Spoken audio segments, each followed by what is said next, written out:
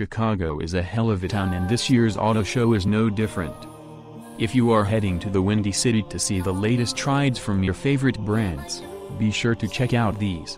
Here's a list of our 5 favorite must-sees from the 2017 Chicago Auto Show.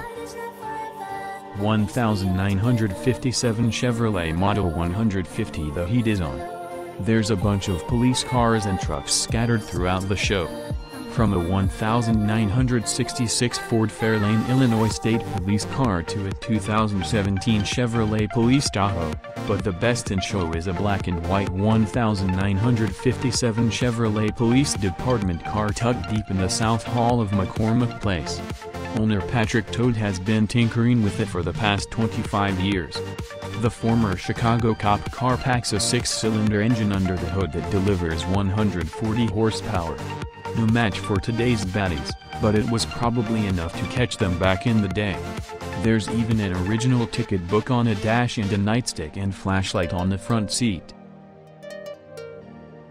1967 Camaro RS. Jeff Jersk of the Illinois Camaro Club owns this awesome 1967 Chevrolet Camaro RS.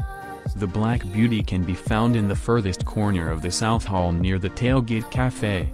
The club is dedicated to all makes, models, and generations of the Chevy Camaro.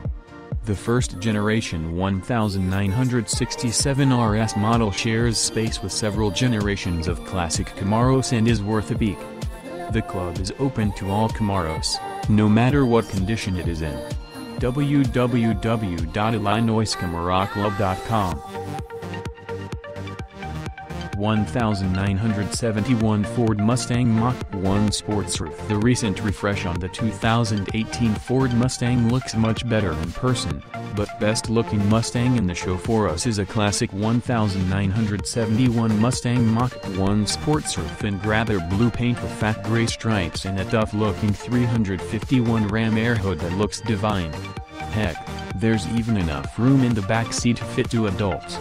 Well, almost.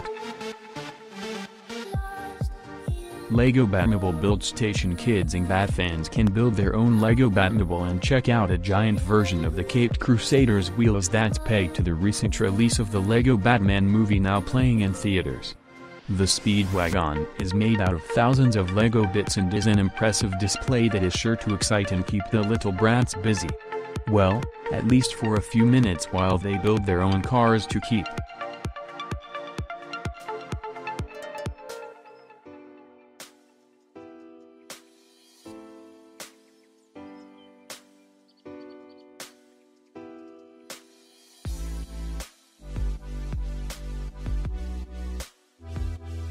Thanks to stringent class regulations on aerodynamics, performance, power, and fuel consumption, modern race cars just aren't as gorgeous as they used to be, especially in the 1970s and 1980s. At the highest level of endurance racing, the grid is packed with prototypes that are as homogeneous as they are fast. Mazda broke away from the pack with the reveal of its new gorgeous RT24P Daytona Prototype. Compared to the current batch of Daytona prototypes, the Mazda is a light, fluid form, adhering to the Japanese automaker's popular Kodo design language. Whereas most Daytona prototypes wear a sloping flat face, the RT24P has a sculpted front clip, leading into a curvaceous body design. This is the first Daytona Prototype International from a major automaker. The new DPI class was created as an alternative to the LMP2 class, primarily through a unique aero kit and powertrain differences.